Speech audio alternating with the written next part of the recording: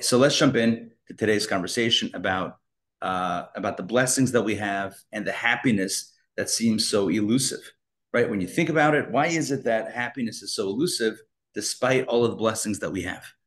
And research has shown, and this is something that is that has borne out not only in studies but also in our own lives, and that is that the more gratitude we have, the happier we are. And conversely, the less gratitude we have, the less happy we are. So it doesn't matter necessarily what we have, it's about our attitude.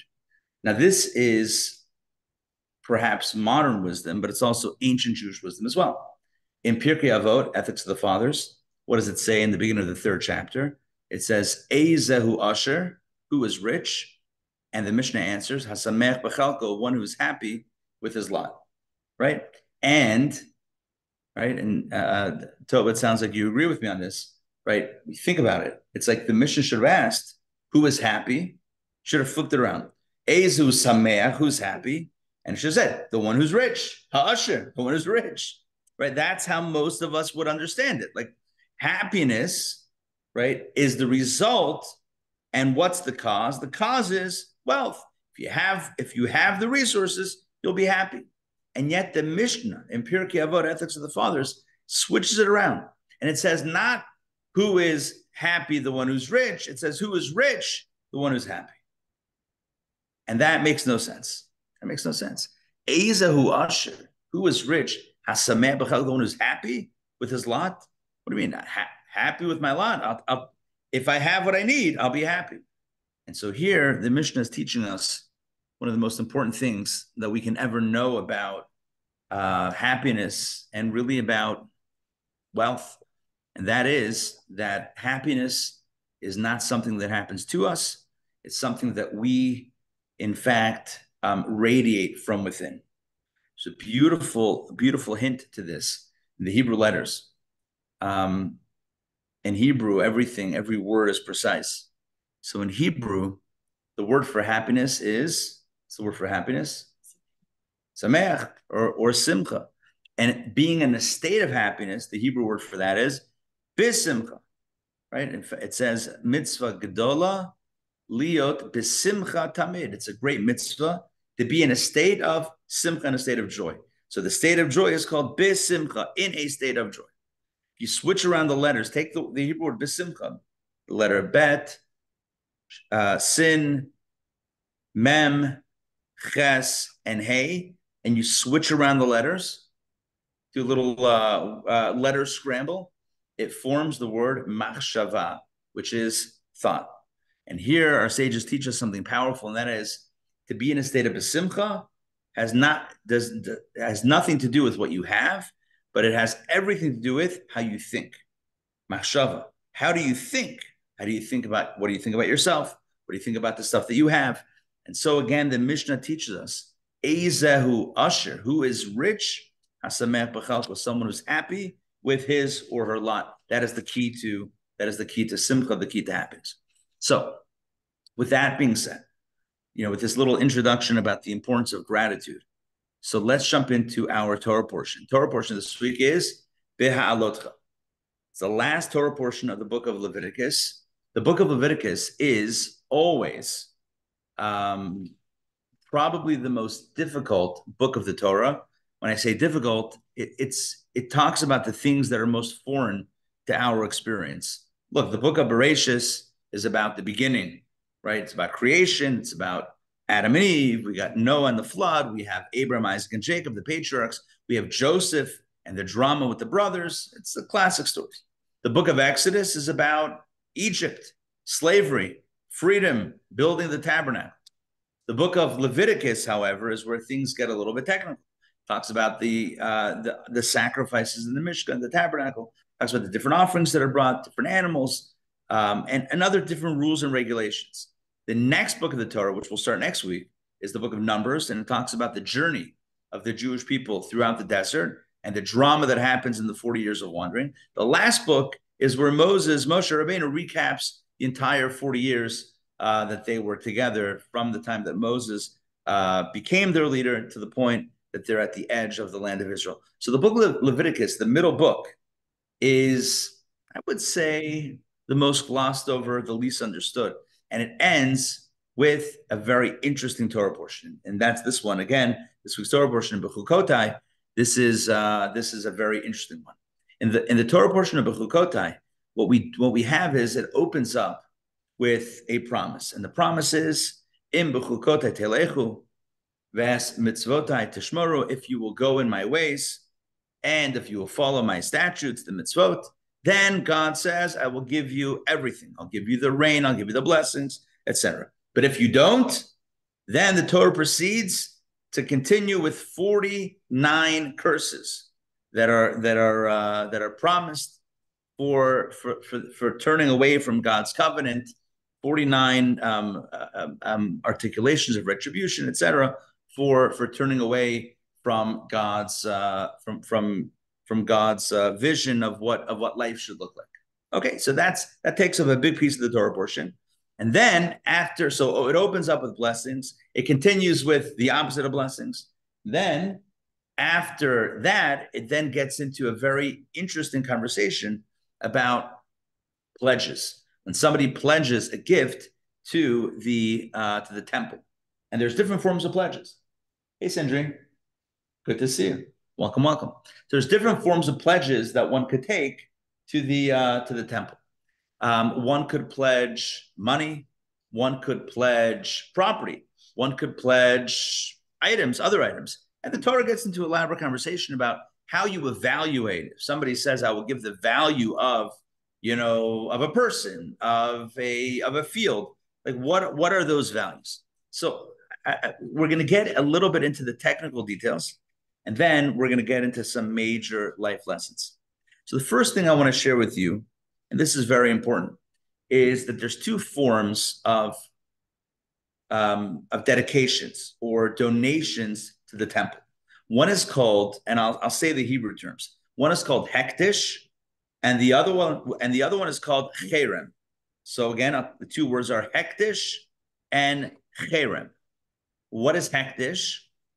Hektish means person says, I will designate this, I will donate a piece of my land, whatever size it is, I'll donate, X square acres or whatever square feet of my land, and I'm going to give it as a gift to the temple. So that's one option. Now we're going to see how that process works with the donation and the receiving of the donation from the temple. We'll get there in a second. The second form of gift is called the cherem. And we'll see soon, I'm not going to translate it right now because that's going to be a major piece of the conversation. We're going to see soon the distinction between hektish and cherem. So let's begin. Let's begin inside. Let's see how these verses play out in the actual Torah reading. So what I want to do is I'm going to pull up this text on the screen. You guys have it here in front of you. Give me 1 second here. Let's find this. Torah studies. Boom. Text number 1. Torah portion Bechukotai. Okay. All right, Sandrine, please, if you don't mind, please get us kickstarted with text number 1 from Leviticus 27. If a person consecrates some of the field of their inherited property to God, the valuation should be according to its sowing. An area that requires a homer of barley seeds at 50 silver shekels. Perfect. Okay, so let me elaborate on what text number 1 means. Okay, so here we're talking about somebody who is donating some of their field to God, in other words, to the temple. The field that we're talking about here is not just any property, but it's specifically of the inherited property, which just quickly explain what that means. When the Jewish people ultimately went into the land of Israel, the land was divided into area of lands for all 12 tribes. So every tribe had its designated area, like a state, as it were, belonging to Reuven, Shimon, etc. Within each tribe, every tribe had a number of families, and the families got a specific portion of land within that larger section for the tribe. Okay, so let's say you have a piece of land that is your ancestral, Israel and original apportioned piece of land that your family got when they went into Israel the first time. So great. And then a person says, okay, I'm going to donate some of this land to the temple. We call this again hektish. In the English is translated as consecrates. This is consecrated land. Hektish is like kodesh, holy. You're taking something that is otherwise fairly mundane, like a piece of land, and you are consecrating it, designating it to the temple use, and that is something that kind of elevates the stature of the land to holy ownership. Here's the catch, not the catch. Here's the interesting piece of this. That is that even though you've donated it to the temple, there is an opportunity to buy it back. Okay? There's an opportunity to buy it back, which means that it's very unlikely that the temple, the actual temple in Jerusalem, is going to have an actual use for Shmerel's piece of land somewhere in the land of Israel. It's like, cool. What do we imagine if it's like a smaller piece of land? Like, what are they going to do with that piece of land? So either they would sell it and then just take the funds for the temple. The temple would sell it. Maybe the temple had a real estate office. I don't know, but maybe that would be a good thing to have. But otherwise, if a person donated, consecrated, right, hektish, made hektish, elevated, holy donation, a piece of land to the temple use, okay, and then the person said, you know what, I actually wouldn't mind still having use of that field that used to be mine. Can I redeem it back or purchase it back? The answer is yes. Just give the temple the money. But what is the value? What, you put it up on Zillow? Like, how does this work? Do you list it? Like, how do you determine the value?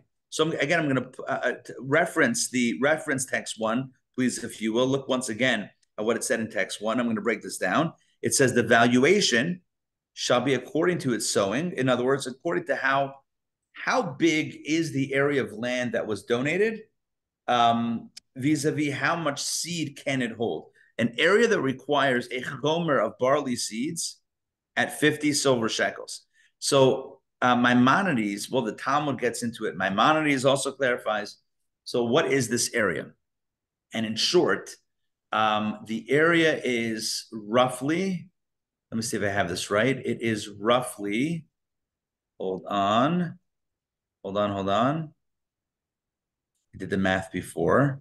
Now I'm forgetting the math. The math was, okay, it's basically 2.5 acres of land for a chomer of barley. Chomer of barley is an amount of barley seeds. Barley, you have to kind of space out. I don't know, I'm not a farmer, but apparently the barley seeds have to be spaced out at a certain distance. So if you're planting a chomer of barley, based on the math of Rambam and my quick equations into current land sizes and terms, so I figured that it's about 2.5 acres of land. So if the person donates about 2.5 acres of land, that's enough for one chomer barley to redeem it back, 50 silver shekels. You with me on this? If you donated 5 acres of land, it's 100 shekels. If you donated 1 acre of land, it's less than 50 silver shekels. So whatever the size of the land, there's a set price. Again, what's interesting here is the Torah is setting the price. It's price fixed. I don't know if there's a term in real estate for that. There's some sort of divine collusion going on. It's not like, it's the prices are going up, prices are going down. It's a set price. Chomer of barley, that's 2.5 acres approximately of land to plant a chomer of barley, and that is 50 silver shekels to buy it back. There's also another part of the algorithm, and that is it's only sold anyway, or it's only consecrated until the Yovel, until the Jubilee year. After that, it reverts anyway back to the owner. So to redeem it back would be based on the number of years remaining to the Jubilee year, but I don't want to really get into that because that's just going to add another layer of metrics here that make things confusing. So bottom line is, if you consecrate land, in other words, if you donate some of your land, original ancestral property to the temple, great, mazel tov. Either they'll use it or they'll sell it and they'll use the money. If you want it back, you can redeem it back at, for a fee. It's this buyback program. You with me on this? Say it again. Oh, to buy it back? You sell it and then buy it back? Yeah, maybe. But it's not exactly. In this case, you donated it. It belongs to the temple. If you want it back, okay, so there's a mechanism, but it's going to cost you if you want it back. Now, let's take a look at the next piece. And Toba, read this in a moment, because what we're about to encounter is the second law. Remember I told you we have two terms, hektish and cherem? So that was hektish. Take a look at text number 2, and that is going to be cherem. Please read. However, anything that a person declares cherem to God from any of his or her property, whether a person, an animal, or part of their inherited field, shall not be sold, nor shall it be redeemed, for all cherem is holy of holies to God. So look at that.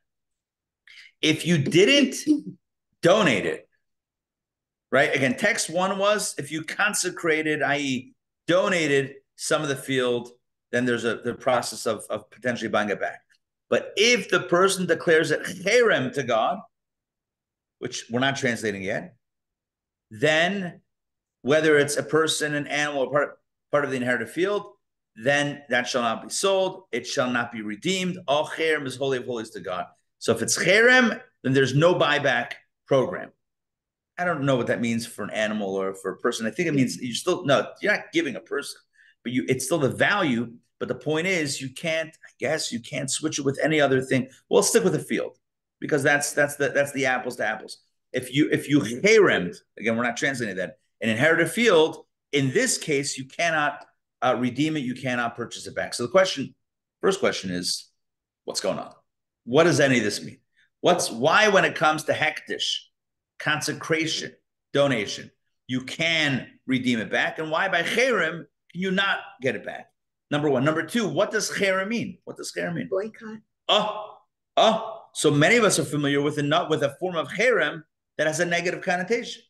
Cherem, okay, so here goes this. Maybe you've heard of this before. Somebody does something really bad.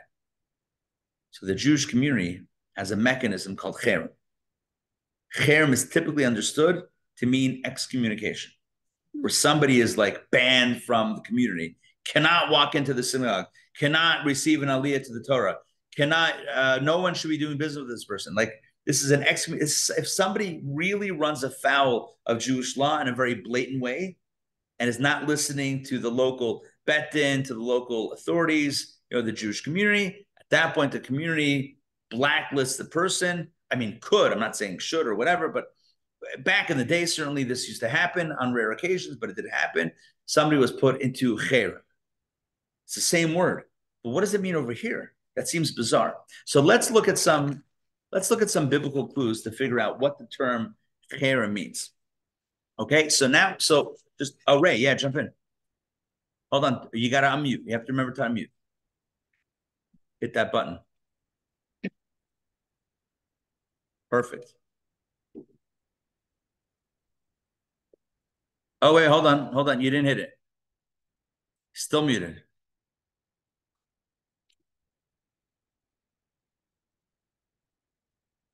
No. I wish I had. There you go. Yeah, I got it. You got it. It's a term like when a man won't give his wife a get and they put him in harem, right? That could be one example. If a man refuses to give his wife a divorce, she wants a divorce, etc. It's a very sticky situation. It's very not appropriate to withhold something like that, and that would be one of the grounds historically for doing such a thing. It's really when somebody is doing something egregiously wrong that needs some squeezing. And so the thought is, look, you can't actually there's no other form of punishment that can be applied other than the community banding together and saying, all right, this person is officially shunned, and that's it.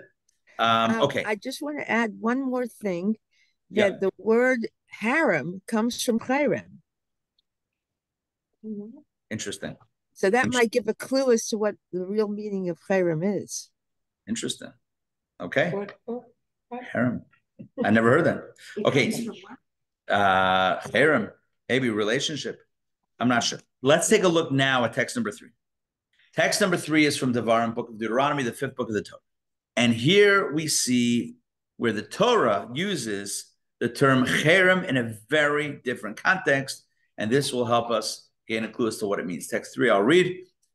So this is a reference to, or these are the commandments about when the Jewish people will enter the land of Israel. And previously in the land of Israel lived other people, other nations that served idols. And here the Torah is telling us to get rid of all idol worship paraphernalia. Here we go. 25. Burn the statues of their idols in fire. Do not covet the silver and gold upon them and take it for yourself, lest you stumble because of it, for it is an abomination before your God. So again, just very clearly, in the first, just to repeat, the first verse, Torah says, you got to get rid of the idols, burn it. Do not reclaim the silver or the gold. That's a big warning. In other words, don't repurpose. Say, oh, you know what? I'll use the gold and silver of the idol and I'll refashion it to something else that I can use. Nope. It is to'avat Hashem elokechahu. It's an abomination. Let's continue the next verse 26. Do not bring abomination into your house, lest you become cherem like it. Cherem, lest you become cherem like it. You shall utterly revile it and abhor it, for it is cherem. Once again, the Torah uses the word cherem, and here we have twice in one verse. Don't bring it into your house, the idolatry stuff, because unless you become cherem like it, revile and abhor it, for it is cherem. So what is cherem? If you look in a typical translation of the Chumash, of the Torah, you will find words like cherem would be something to be destroyed, something to be reviled, something to be despised, right? Do not bring abomination in your house lest you become despised or destroyed like it.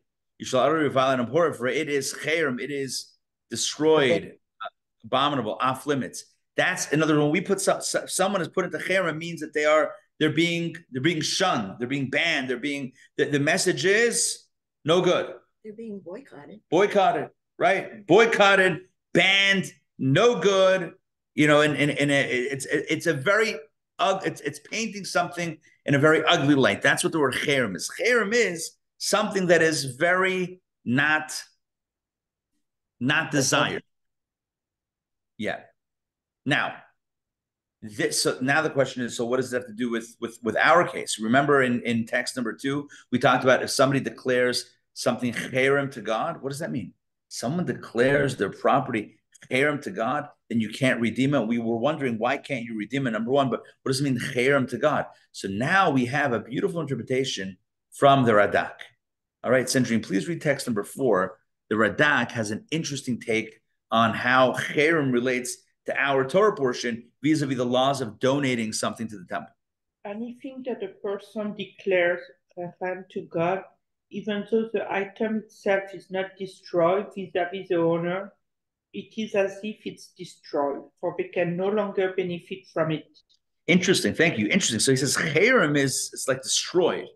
So anything that a person declares cherem, which means destroyed to God. So it's not that it's destroyed to God, it's destroyed to the person, or it's completely, I don't know what the right word is. It's like eradicated, eliminated from this person's possession, from their from any possible future possession. It's like, you hear the expression, burn bridges. It's like that bridge is completely burned and destroyed.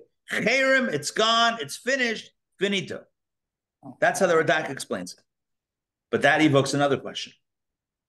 Who would ever donate something to the temple by saying such terrible terminology? Someone says, oh, you're done, like you're nothing to me, and now it's for the temple. Like what? Who would say that? So again, we have 2 different forms of donation. There's something called hektish, which is where you consecrate something. That's like an elevation. You're lifting it up to the domain of the temple. You can still redeem it back, but you're lifting it up. You're consecrating it. You're making it holy. And then you have this other phrase, cherem, where you're saying, it's out, it's done, I'm finished with it. Who would donate something to the temple, to God, by using that language? David, you want to jump in?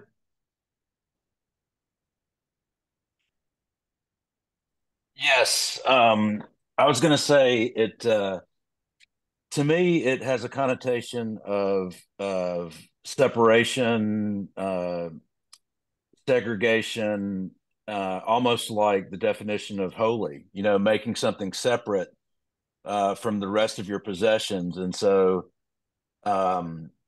it's kind of like walling off part of your possessions to make it holy. Interesting. So I'll tell you this. I like that insight. There is almost the sense that that's kind of like the first one, hektish. The first category is where you're consecrating it, you're making it holy, and that holiness is marked by separation and distinction and designation. It's designated for a higher purpose, like Hebrew national hot dogs and such, right? So it's like, I'm kidding, right? It answers to a higher authority now, and it's something separate. But cherem, you're right in concept, but cherem also has a little bit of an ugly connotation. It's like it's destroyed. Sorry, like divestment, to divest yourself. Right. Very negative. Yes, right. Yes. That would That's I like that. Divestment is a good one, right?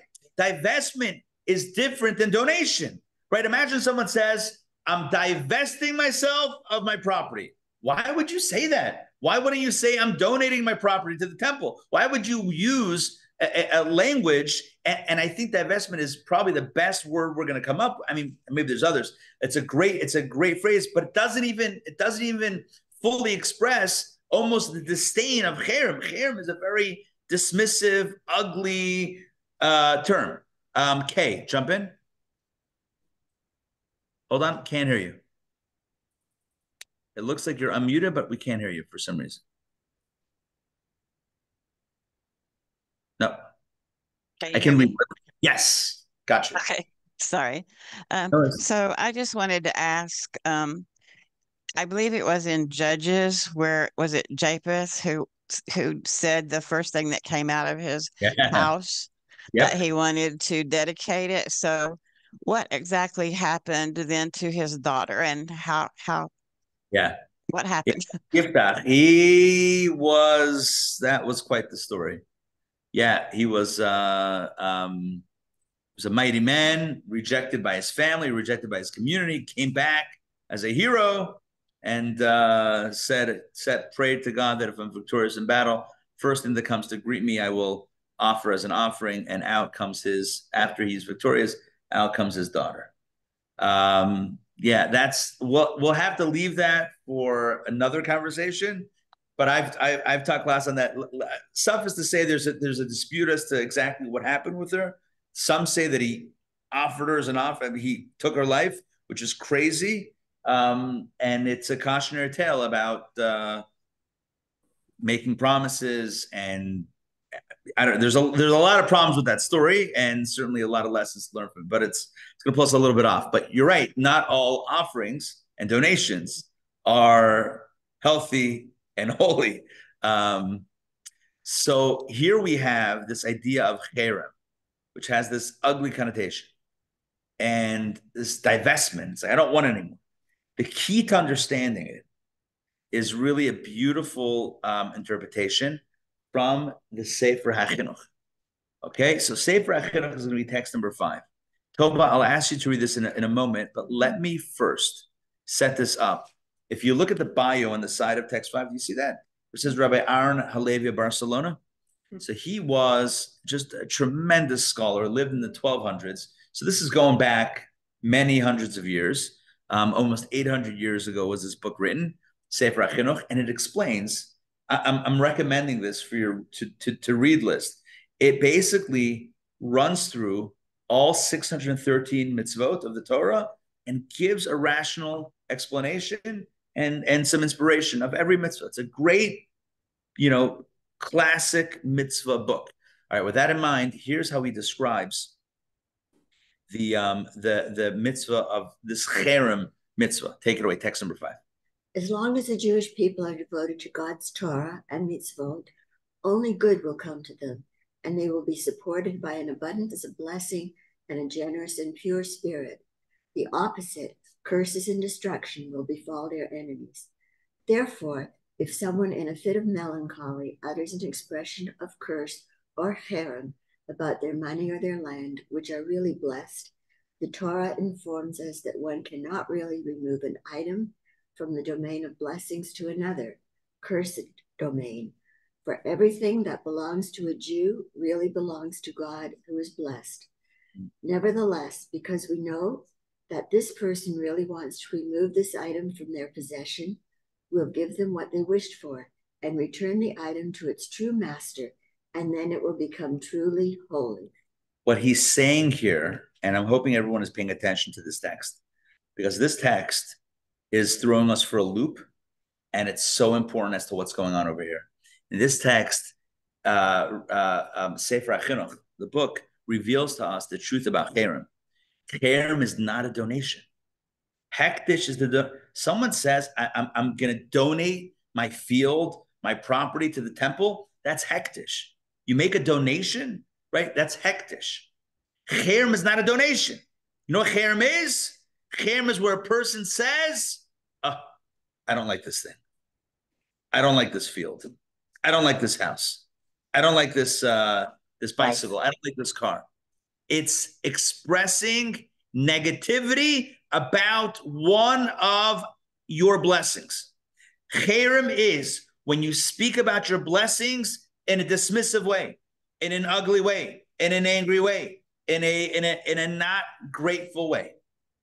Comes along the Torah. Listen to this. The Torah says, do you know what happens when you render one of your blessings as a curse? It's not a curse subjectively. God has given it to you. It's a blessing. But you don't see it as a blessing. You're kvetching about it. I know Jews like to kvetch. But here's the truth about kvetching. This is the flip side of kvetching. If you kvetch about it, says the Torah, it means you don't want it. So God says, you don't want one of my blessings? I think it's a blessing. I gave it to you. You don't want it? No one's going to force you to have it. I'll take it back. That's what Rabbi Ari Sollish says. Turns out, and that's why you can't get it back. Once you've turned on it, once you've said, oh, I don't like that, God says, okay, you don't want it, I'll take it back, but you're not getting it back anymore. So if you donate something as an act of goodwill, great, you can always get it back. You can redeem it back, pay the money, you can get the thing back. You get the piece of land back. But if you say, I don't like this land, like, why did I get this land? You know, my neighbor has better land than I got this piece of land from the original division. It's ugly land. You know, it's not the land that I like. Okay, all right, loud and clear. God says, got you. I'll be taking that back now. That's what cherem is. Take a look at the next text. This is from Rabbi Shaul Zev Gustman, Kuntres Yeshurim. Listen to this.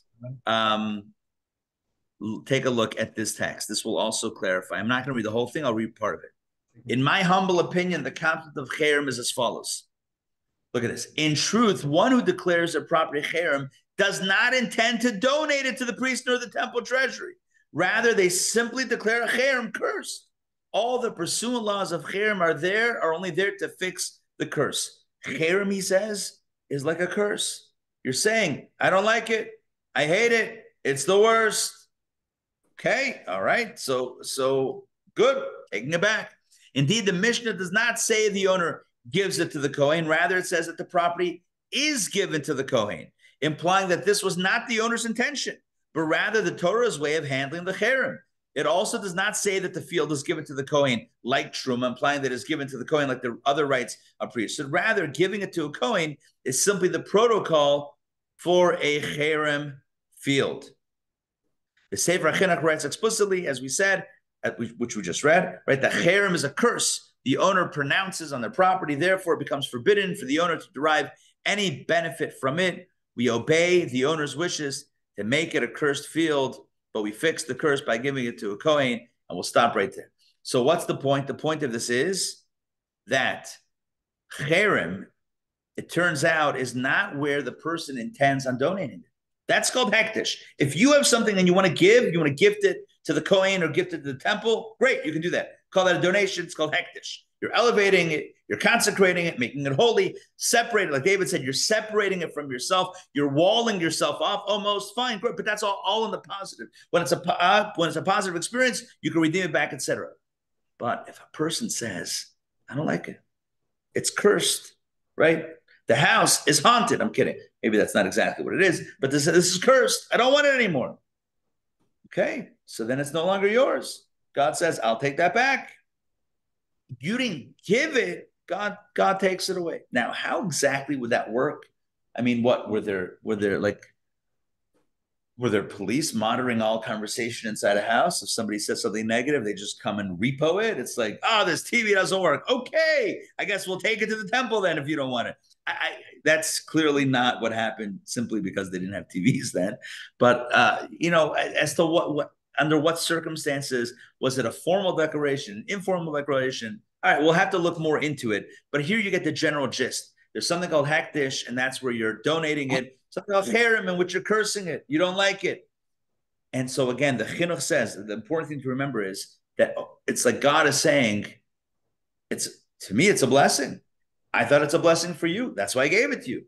You don't like it. Okay, that means for you, you don't consider it a blessing. Okay, I'll take it back. It's still a blessing. Now it's in my domain. Once again, it started with me. I gave it to you. You don't want it.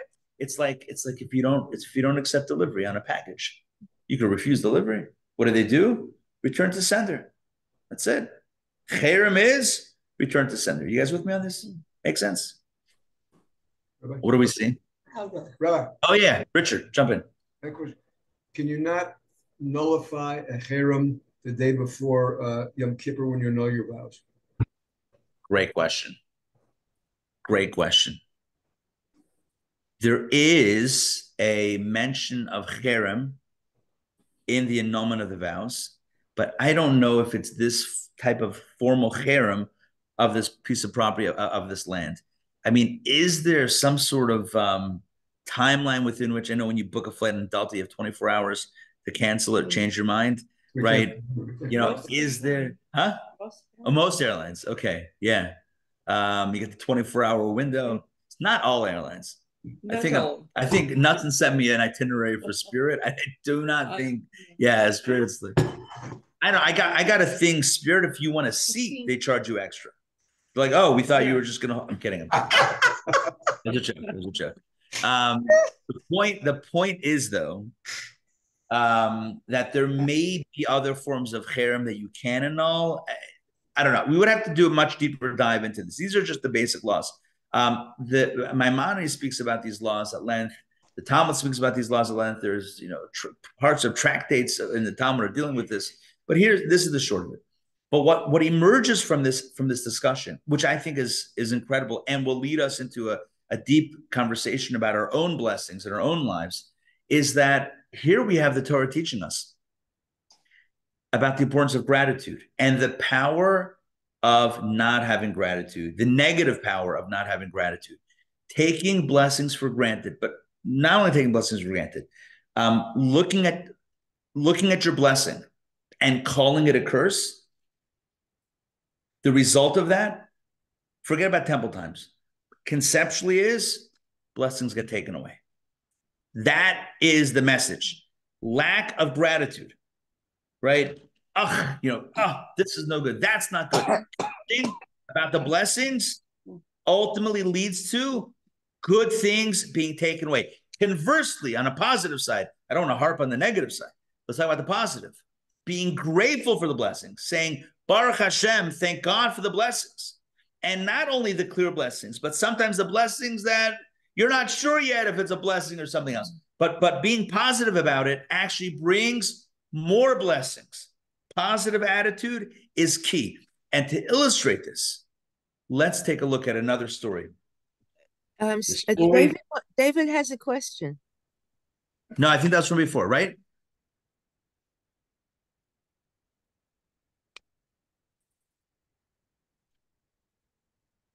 All right, perfect. Yeah, that was from before. So to understand how this plays out, let's take a look at another story. This is from I think it's from the book of Kings. Chizkiyahu HaMelech, King Hezekiah, as told in the Talmud Tractate Sanhedrin. Okay, Sandrine, please read text number 7. Give me a quick moment to pull this up. Text number 7. Yeah, take it away. The verse states, to he who increase le marbe, God's authority, and for him there shall be peace without end. Rabbi Tanhum say in Sephoris Bar Kapara expanded this verse as follows. Why is it that every letter mem that appears in the middle of a word is an open mem, but the mem in le marbe is a closed mem? Let me explain the question quickly. Basically, we know that in Hebrew, there's the standard mem, and then there's the final mem. The standard mem looks like, I don't know, a mem. And then the non-standard mem looks like a square, basically, right? Like a square. Oh, you see right here, right? The open mem and the closed mem. So typically the open mem is when it's, when you write a mem, only if it's the last letter is it closed. However, in one verse in Isaiah, and I'm pulling it up, look at the beginning of text 7, the first Hebrew word. You see that first Hebrew word? You will never find the word written like that. It's bizarre. What? Le sarbe? No, it's not a samach. Le marbe, a final mem in the middle of a word. Who does that? So the Talmud asks, why is it written like that? And by the way, in scripture, that's how it's written. Le marbe means to increase, right? He who increases. Why is it written with a closed mem? Continue, please. Here's what the Talmud answers. The closed mem indicate that God wanted to make Ezekiel Messiah, and he thought to make Sanherib, Gog and Magog. However, the divine attribute of justice said to God, Master of the universe, if David, king of Israel, who recited numerous songs and praise before you, you did not make the Messiah. You did not make the Messiah, and Ezekiel, for whom you perform all these miracles, and yet he did not sing any song of gratitude before you. Will you really make him the Messiah? Because of this, the mem is closed. Look at that. It says that God wanted Chizkiyahu HaMelech, King Hezekiah, to be Mashiach, to be the Messiah, and bring the final redemption. Because Hezekiah miraculously defeated Sanherib. Sanherib was the king of the Assyrians that were a thorn in Israel's side for many, many years. And Hezekiah defeated Sanherib. So God wanted that to be the end. However, the attribute of justice, Amidat Hadin, said to God, one second, what happened after Hezekiah was victorious? He didn't sing any praises to God. He didn't say thank you. If King David, who wrote a whole book called Psalms, the entire thing is about thanking God for everything. Thank you. And you didn't make him the Messiah. You can make this guy the Messiah. There's no gratitude. Because of this, the mem is closed. Right? Him who increases God's authority, for whatever reason in that verse, we would have to look again at the commentaries over there as to why specifically that verse, but the closed mem in Lamarbe indicates that despite all of the miracles and blessings, King Hezekiah did not thank God. And because of that, the potential to be the Mashiach was taken away. Here we have an example from the Talmud where blessings were allotted to someone, but because of lack of gratitude, they were pulled. Similar to what we said about Cherem. Cherem is a person says, I don't like this. It's no good. Lack of gratitude. Lack of gratitude, says God. All right, you won't get the blessing. All right, I'll take it away. It's not a punishment. It's just a natural consequence. If you're not appreciative of the blessing, God says, well, then you don't need it, I guess. Then it's not going to happen. Take a look at something beautiful from the Talmud. The Talmud, I'm sorry, this is from Rashi's commentary on the Torah, not the Talmud. So to explain again, just to keep on this theme of the power of gratitude, take a look at text 8a and 8b. This is from Genesis, from the story of creation. And this is on day number, well, no, this is not day 3. This is after vegetation was created. Torah says that it couldn't grow until day 6, Adam and Eve. Why? Text 8a. Tova, please read. Now no tree of the field was yet on the earth, neither did any herb of the field yet grow, because God had not brought rain upon the earth, and there was no person to work the soil. Now, if you read this verse simply, even after God created trees or the potential of trees and herbs in the field, but nothing grew. It was there, but it didn't grow. Why? 2 reasons. Because God had not brought rain, and because there was no person to work the soil. This is before Adam and Eve hit the scene. So potential, but potential was not being activated. Take a look at text 8b. Here we go. Now here Rashi connects the 2 points. God had not brought rain, and there was no person to work the soil. Rashi says one is hinged upon the other. Take a look. Please read text 8b as well. Because God had not brought rain. Why did God not bring rain? Because there was no person to work the soil, and no one recognized the benefit of rain. But when the human came and understood that rain was essential to the world, he prayed for it, and it fell, and the trees and the herbs sprouted. That is powerful. That is powerful. He says, why was there no rain? Because there was no person, there was no human being. The blessing does not come until there's someone to express gratitude and appreciation and almost evoke the blessing. This becomes the theme of gratitude. A person, human beings are motivated by gratitude. When you see someone that's appreciative of the gift, you want to give and you want to give more. When there's lack of appreciation, lack of gratitude, all right, so less inclined to give. And who is setting the model for this? God Almighty, God himself. God says, there's no one to express gratitude. All right, there's not going to be rain until there's someone on the ground, literally on the ground. Adam and Eve. Now we can express, now we can share the blessings because we will have gratitude. This is the incredible lesson from the Torah, from the beginning of creation, about the power of gratitude and about the detriment of lack of gratitude. And it evokes the same principle as we said before. It's like this cosmic law of attraction. The more gratitude, the more positivity that we emanate, the more positivity rains down both literally and figuratively upon us. And when there's lack of gratitude, when we are closed, then the blessings are closed as well. That's the way it works, right? So if there's gratitude, if it's hektish, you'll get more blessings. Cherem, closed blessings. And we just saw in this text, what is the nature of the blessing? What's the nature of gratitude? Gratitude means 2 things. This is very important. Gratitude means 2 things. Number 1, I recognize that this is a blessing, right? I could look at it and say neutral, or maybe it's a curse, God forbid, right? I don't like it. So the first step to gratitude is recognizing that this is a blessing. And part of that is not taking it for granted. Sometimes you can say, well, it's not a blessing. It's owed to me. Oh, that's the worst, right? It's not the worst, but that's also pretty bad. Like, oh, it's owed to me. So then why should I have gratitude? It's owed to me.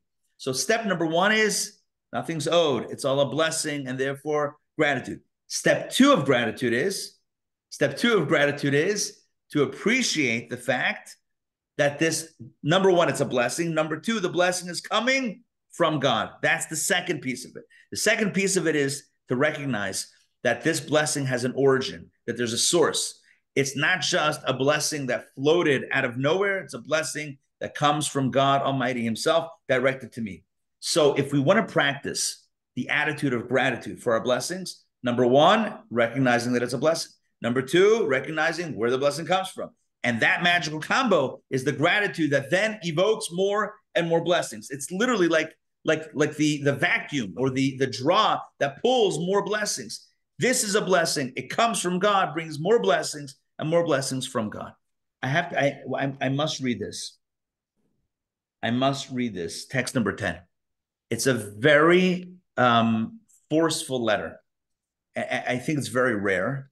It's a very forceful letter written by the Lubavitcher Rebbe in 1956. Would be 1956, I believe. And It really hammers home this theme. All right, stay with me. Let me pull this up. Text number 10. It's a long letter. By the grace of God, 4 Shvat 5716. Oh, Brooklyn, greeting and blessing. Okay. The Rebbe writes, in response to your letter from the month of Kislev, in which you write about your current situation, how in your entire life you have never experienced anything good. And then you ask for a blessing for your wife and children. I just need to set this up. This person wrote to the Rebbe complaining about his life. And amongst the things that he said is, I've never experienced anything good. Like, no, I've never had anything good. And in the same letter, the Rebbe says, you ask for a blessing for your wife and children. Okay, you see where the Rebbe is going with this, right? Apparently, you don't notice the contradiction in your own letter. For someone for whom the creator of the world arranged a match and blessed them with children, may they live many long years, to say that he never experienced anything good in his life is ingratitude to a shocking degree. Again, you don't usually find this where the Rebbe chastises someone. The Rebbe usually is with love, right? Like a hallmark by love. The Rebbe is leaning into this person really hard, saying, you are blessed with a wife and children, and you're writing that you never experienced anything good. There are hundreds and thousands of people who pray every day to be blessed with children. Dare I say, including the Lubavitcher Rebbe himself, who never had children, right? There are thousands of people who pray every day to be blessed with children, who would give away everything they own for a single son or daughter, and still have not merited to receive this blessing. May God answer their prayers soon. And you, who did receive this blessing, apparently without having to pray for it excessively, do not recognize the wealth and happiness therein, and write in a letter what was mentioned above. And moreover, you conclude that you don't believe that God will ever help you, for you believe it is decreed upon you to be poor and miserable your entire life. Clearly, this guy was venting in his letter that nothing good was happening to him in his life. And the Rebbe is saying, do you hear yourself? Obviously, and this is a disclaimer, but it's frightening what the Rebbe writes over here. Obviously, I don't mean that one has to be poor, unhealthy, etc. I just want to draw your attention to the fact that maybe the meager income and poor health stem from the fact that you don't recognize God's blessing in an area even more important than perfect health and a comfortable income, which is the blessing of having sons and daughters who follow in God's ways. When one, and this is the key line, when one doesn't recognize the blessings they already have, especially when they ignore them to such a degree that is expressed in the harsh expressions used in your letter, why is it so shocking that they don't receive additional blessings from above? You see this? God has given you tremendous gifts, tremendous blessings. And you turn around and say, God hates me. Is it any, I'm paraphrasing, is it any surprise, the Rebbe writes, and again, this is very unusual for the Rebbe to write like this. Is it any surprise that you're not getting more blessings? It's almost like if I were to say my own words, why would God go ahead and shower you with more blessings when you took the blessings he gave you and said, I hate my life. My life is terrible. Where's the motivation to give more? Where's the motivation? Powerful. Powerful, powerful. Let's continue. I hope that these few lines will suffice, the Rebbe concludes, to open your eyes to see the situation for what it is, which means that you are blessed. When you begin to serve God with true internal joy, God's blessings related to health and income will certainly increase, as can be understood from many sources, including Zohar, etc., with blessing signed by the Rebbe's secretary in the Rebbe's name. So this is a powerful letter. And along these lines, on the positive side, right, to the other side of the coin, the power of gratitude is from another letter. I don't see the date here on this letter, but here's another letter. Another point, which is no less important, is that which is explained in the Holy Torah, which is that the number of blessings one receives is dependent to a certain degree on how the person receives them. Acting in consonance with the recognition of God's kindness increases the flow of blessings, and the capacity to receive them in both the near and long-term future. In other words, recognizing God's kindness brings more kindness. Appreciating blessings brings more blessings. Saying thank you brings more blessings. Again, there's two parts to it. Number one is recognizing the blessings that you have. And number two, recognizing that they come from God. And that evokes more blessings. We don't need to harp on the negative. Let's focus on the positive. More gratitude, more blessings. I feel like this is some sort of get-rich-quick book or some sort of 3 steps to, health, wealth, and happiness. And the answer is, this is like the key. This key within Judaism is the attitude that you have. Appreciate the blessings. Say thank you. One of the core fundamental phrases of Jews, when asked, how you doing? The first thing you say is, Baruch Hashem. Thank God. Yeah, is everything perfect? Maybe not. I mean, hopefully, yes. Could it be better? Sure. Could I use more blessings? Always. But if someone asks, how's it going? You say, the first thing you say is, Baruch Hashem, thank God. Why? You're not lying. What you're saying is, sure, there may be things that need improvement, but I can see multiple pictures at the same time. I can see what I don't have, but I can also see what I have and appreciate what I have and see it as a blessing, not take it for granted, and recognize that it's coming from God. And that experience of being able to appreciate what I have, to say Baruch Hashem, acknowledge that it's coming from God, that itself brings more blessings. I told the story, it's in the text. We're not going to do it in text 13. I told it a few weeks ago about the Baal Shem Tov. He went over to this guy that was studying Talmud all day, and he said, how's it going? And he wouldn't answer him. He was studying. And then eventually the Baal Shem Tov said, why are you depriving God of his sustenance, of his nourishment? Say Baruch Hashem.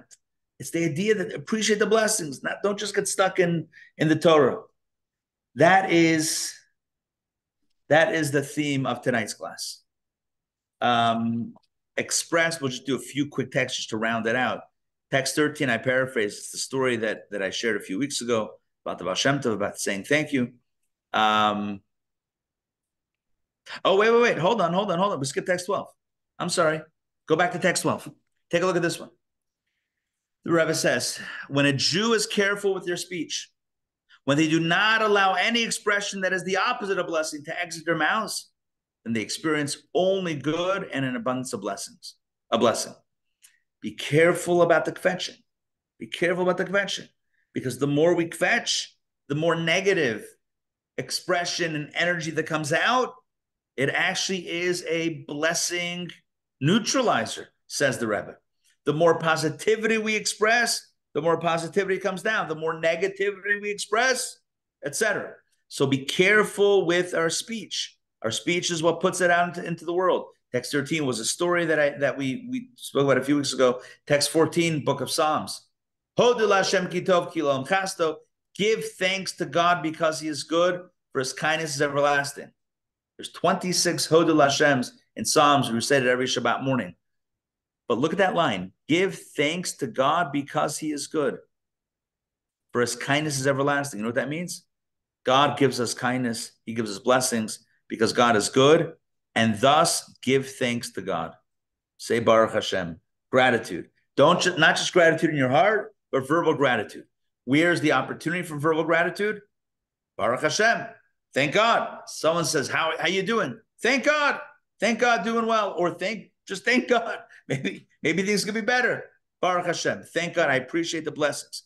Every morning, Moda'ani, right? The first thing we say should be thanking God for being alive, for waking up alive this morning.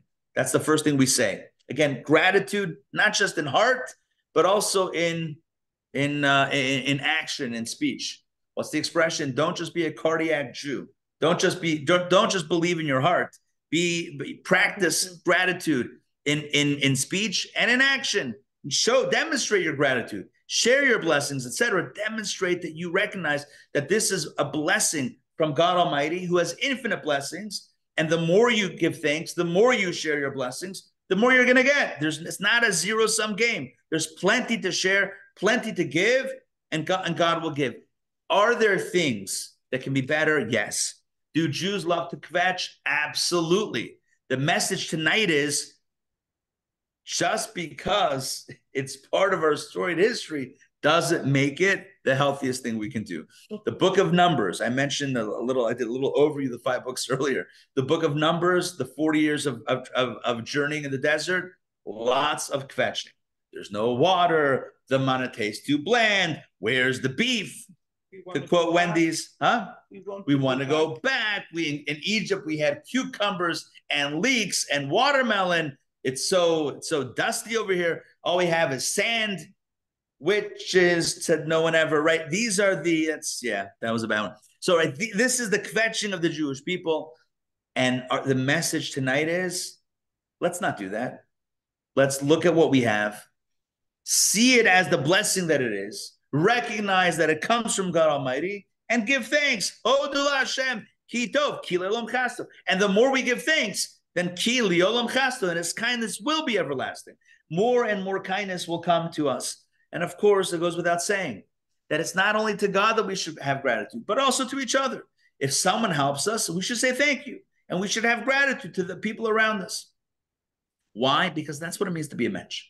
And the Torah wants us to, number 1, be a mensch. Number 2, recognize our blessings. No particular order. They're all there. I'm not giving a sequence here. Recognize the blessing. Recognize where it comes from. Recognize that the blessing, God's blessing, oftentimes comes to us through other human beings, and acknowledge them as well. One final text number 15, just to round out tonight's discussion. Beautiful quote from the Talmud. Even though, look at this, even though the wine belongs to its owner, gratitude is given to the one who pours it. Thank your waiter, right? It's not their food, it's not their restaurant. They brought it to you. They brought it to you. Be a mensch. Be a mensch. The more gratitude we have, the more gratitude we express, the healthier we are, and the more blessings God gives us. So in the final analysis, we started today by talking about why is it that despite all the blessings we have, all the wonderful opportunities, all of the I'm going to use a Hebrew word, harchava, abundance. We have abundance in 2024. Baruch Hashem, thank God. Oh, I just did it, right? Gratitude. Thank God we have such abundance in 20. Why is it that we're not happier? There's no magic answer. Maybe there's not one answer, but part of the answer might be maybe we're not looking at all the things that we have as blessings. Do we think about air conditioning? Do we meditate on the fact that we are in climate-controlled environments? I'm sitting in a room right now that's nice and cool. And it was hot outside, I think, today. I do when I go back to Europe. Oh, no air conditioner? Yeah. So like, I was just one example because I'm feeling nice and cool here. And I'm thinking, it's so easy to take it for granted. I mean, air conditioning, of course. What do you mean? I have AC. I'm paying for it. Why shouldn't I have it? The only emotion we might feel about air conditioning is upset if it doesn't work. But where's the joy when it does? Where's the gratitude? It's not only about the AC, it's about everything. We have clothing, we have shelter, we have food, we have families, we have, the blessings that we have, whatever blessings we have. Number 1, see it for what it is, a blessing. Number 2, thank God. Let's not be like that guy in the Torah that goes around hareming everything. This field. I hate this field. When we harem things, when we discard, when we discount, when we disgrace the blessings, that doesn't help. That doesn't help God. It's not encouraging more. Let's be grateful, and may the blessings flow. Thank you very much for joining me tonight for Torah Studies. Hope you enjoyed tonight's class. And I think we should say the famous words at the end of studying a book of Torah. Repeat after me. Chazak, chazak, v'nischazek. And that means be strong, and may we be strengthened. And that also evokes the idea of our relationship. When we are strong, we also pray that God continue to strengthen us. When we feel blessed, we pray that God continue to bless us. And indeed, may the blessings flow. All right, that's it for tonight. Any questions, comments? We're not supposed to say like so many blessings a day. Yes. So we spoke about that on a Sunday recently at the Kabbalah class. that there are 100 blessings. We're supposed to recite 100 blessings. Famous story that King David, one of the battles, lost a lot of soldiers. And he prayed to God as to what the problem is. And came out that we're supposed to be saying 100 blessings every day. So look, between the tefillot, between the prayers, 3 times a day, you get a lot of them. You eat some meals, you say a blessing before the food. But that itself is like, I think we spoke about it then. It's probably not that long ago, about should be an app where you can kind of like keep track. Because the more, no, I don't mean that in a slow way, but I mean the more we're cognizant of the blessings. You look at the morning blessings in the tefillah, like the ones right at the beginning of the siddur. Thank you, Hashem, for giving wisdom to the rooster to crow. You know, it means thank you for creating light and thank you for allowing me to stand upright. Thank you for opening my eyes. We take all these things for granted, and then only focus when something goes wrong. It's like the blessings, of course, but the negatives, big deal. As opposed to saying, this is a wonder. The fact that I can see is a gift. Helen Keller, she wrote one of her famous pieces. She wrote that she was speaking to somebody who had just taken a walk in a forest or in somewhere. She said, so what did you see? Because she couldn't see. She said, what did you see? She said, nah, nothing. She said, I was reminded that the seeing sees so little. That's her quote. I was reminded once again that the seeing sees so little. Take it for granted. Don't even appreciate the fact that we see a beautiful world. It's like, but you read the blessings and you stop. You can cry when you say the morning blessings. Every single capacity that I have, I don't take for granted. I realize it's a gift to me for a limited time. I mean, we don't know how long we have, but as long as we have it, it's a tremendous blessing. It evokes wonder. It evokes a sense of joy. And I think to live with joy is, I mean, what could be a greater blessing than that? That letter from the Rebbe, I know I said it already a few times. I can't recall a letter that harsh. I'll be honest. But I think when the guy wrote, and who am I to say what triggered, the Rebbe, but like the guy wrote, I haven't had any blessings in my life. And oh, by the way, could you put in a good word, my wife and kids? And the Rebbe says, did you ever think about the people that can't have kids, struggle, that pray?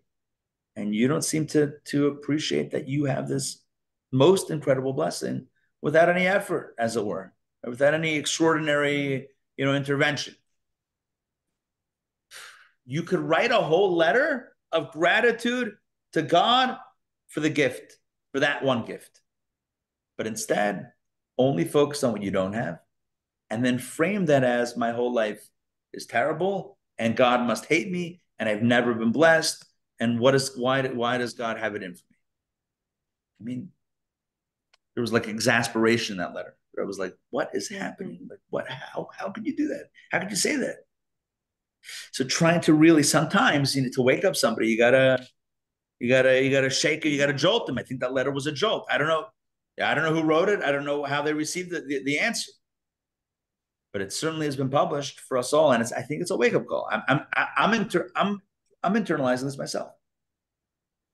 Tomorrow morning, when I wake up and I recite the morning blessings as I do every day, but I typically do it very quickly because we got to get moving with the day, and it's my pledge, my commitment, my resolution based on tonight's classes to pause and think about this, like I don't know, like a dozen or so blessings in the morning, not the Amida blessings, the ones all the way at the beginning of the Siddur, to think about each and every step.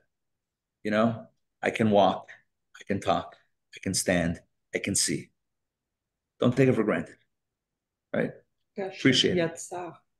Yeah. Seem mundane. Yeah. The bathroom blessing. Mm-hmm. My body is functioning healthy.